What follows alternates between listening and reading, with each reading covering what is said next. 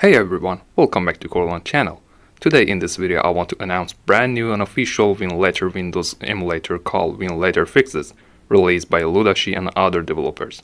Previously, you might heard about Exegear Fixes version, but this time devs start to working on fixing of this unofficial Winlator for better compatibility and better performance to increase frame rate as possible. But remember, it's still under maintenance, and besides, it has a weekly update, and they're improving its speeds for fixing issues that occurred for applications. Unofficial developers of Winlator releasing fixed version faster than official one.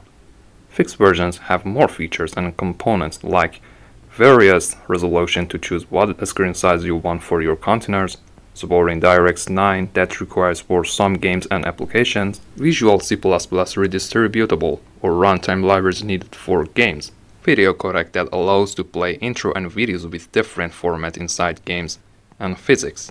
And the good point and essential part of this fixes version is that many dxvk versions are included inside container. It means high chance for running games and programs, because some applications only work on older or specific version of dxvk.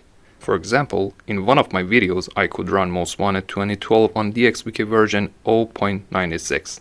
Besides, you can also select your favorite wine, which it has 4 wine versions with different compatibility.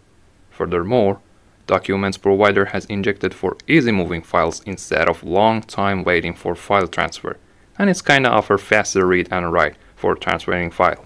And if you ask me, I'd say totally worth. At the end, I hope you enjoyed this video. We will have more videos soon, so if you want to support me, hit the subscribe button and share video with your friends. Thanks for watching. See you next time.